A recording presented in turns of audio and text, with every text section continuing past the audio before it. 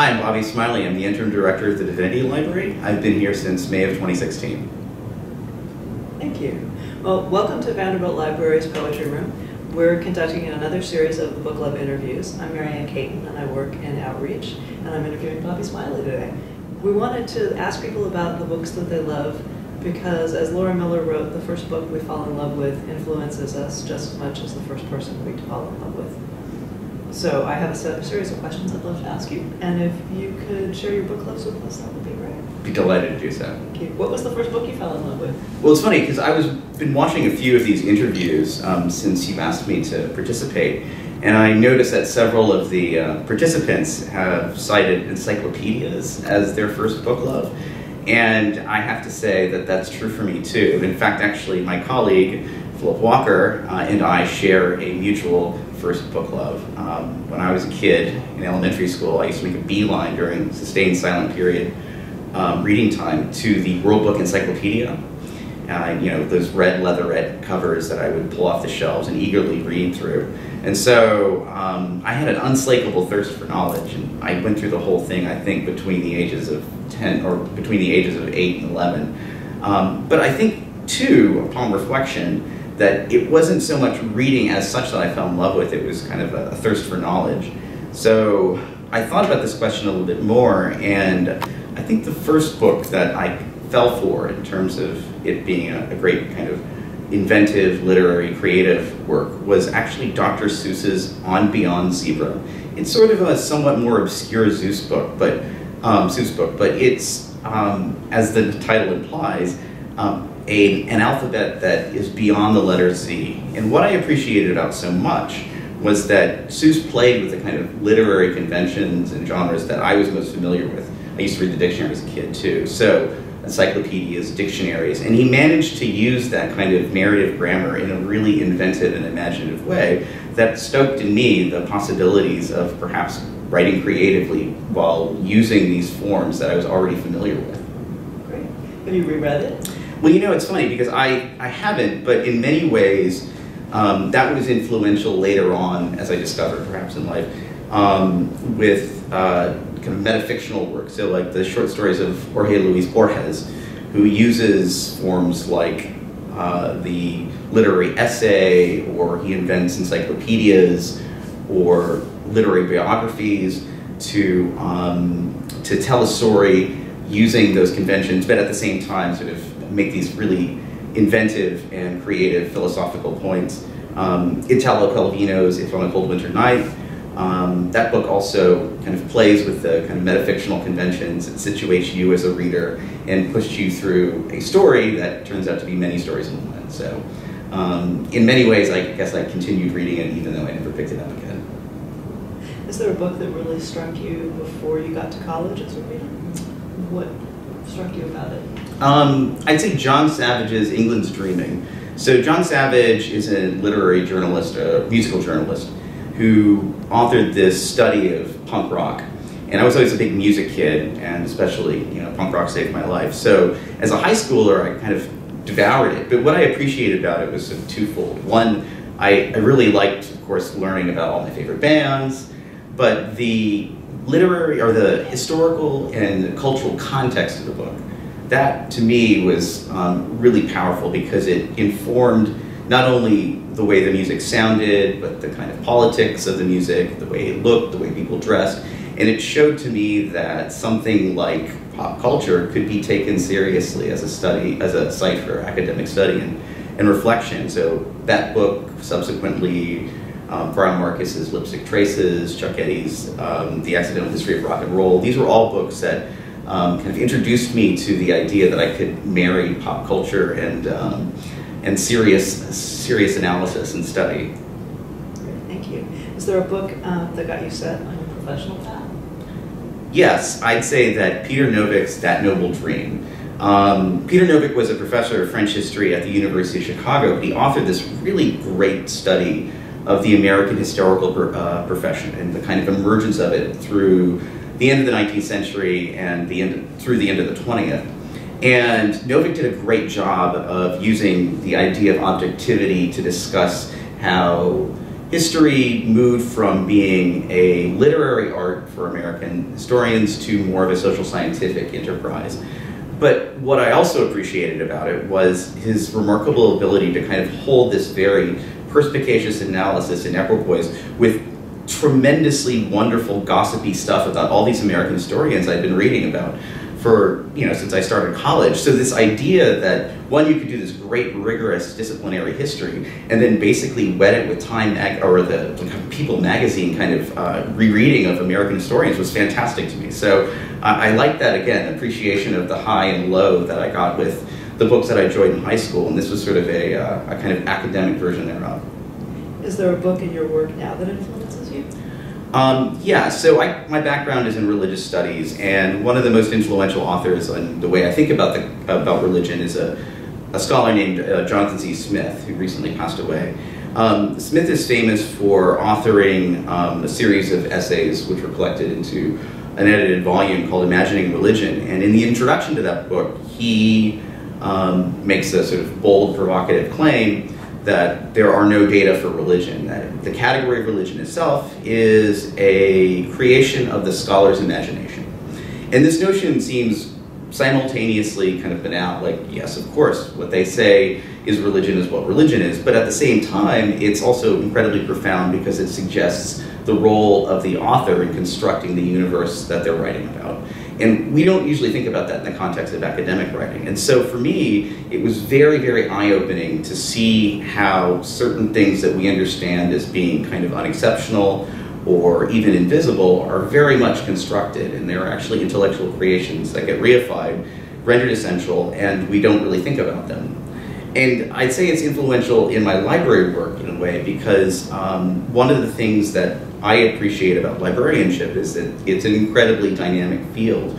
But I think far too frequently, at least historically, we think of ourselves sort of hemmed in by a set of duties because we understand a librarian to mean one thing. And for me, a library has always indicated a site, not a suite of duties. And so by kind of reconstructing, or at least treating in an expanded field, my idea of librarianship, I wanted to kind of kick against the kind of historical limitations, or at least the limits to the imagination that we have historically had about the work that we do. So I feel like my work in librarianship ranges across instruction, across obviously collections, and a tremendous amount of outreach. And just knowing that I don't have to accept a received notion of librarianship, that I can build it out in inventive ways or challenge it, is something that I got from Smith.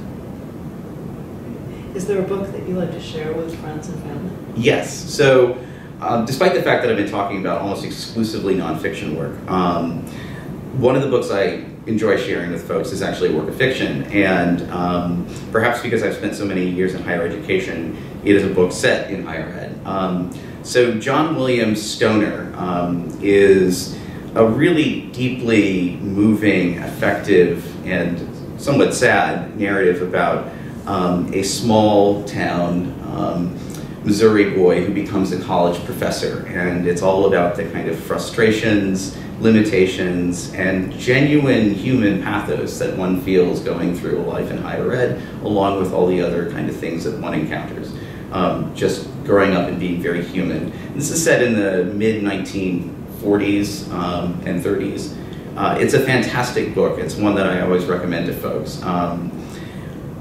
As a counterpoint, I also like to recommend Kingsley Amos's Lucky Jim, which is also a campus novel. It is incredibly funny.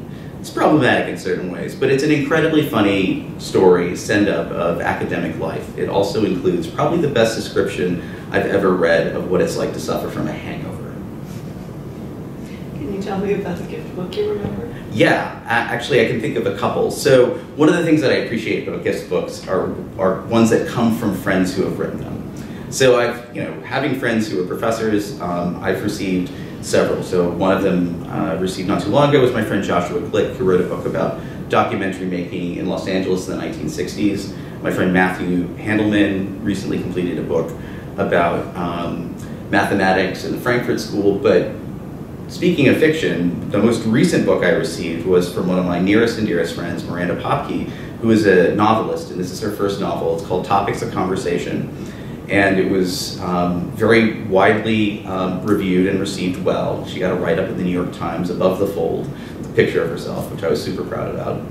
And it's a fantastic, very, again, deeply moving and effective series of conversations between a woman and other women about power, about sex, about gender relations, motherhood, professional life. And I'm just really excited that she was able to not only publish it, and that it's getting such great press, but it is truly a great book, and I'm excited about the literary career she has in front of her too.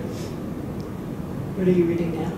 I'm currently reading a book by a friend. So my friend, one of my good friends from grad school, Benji Brolsky, recently authored a book called The Rise and Fall of the Religious Left, which is a cultural history, kind of American religious and cultural history of the religious left in the 1970s, using the television shows of Norman Lear, so All in the Family, Jefferson's, Sanford and Son, Maude, as a way of describing how Lear wanted to reimagine how religious life, or at least public discourse about religion, could be shifted away from what was then an emerging incipient Christian right.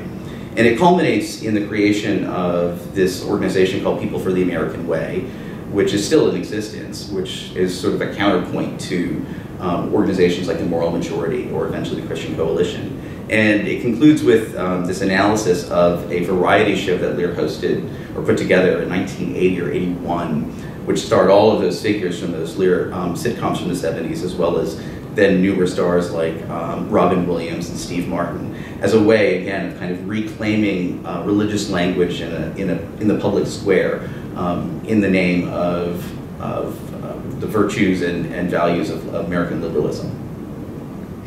Well, that's interesting. I think you've given us lots to read, but thinking a little bit about writers, who you could invite 3 writers to dinner, who would it be? Well, that's a great question, because I was thinking if I wanted writers who were going to be fun versus writers I actually wanted to have profound conversations with.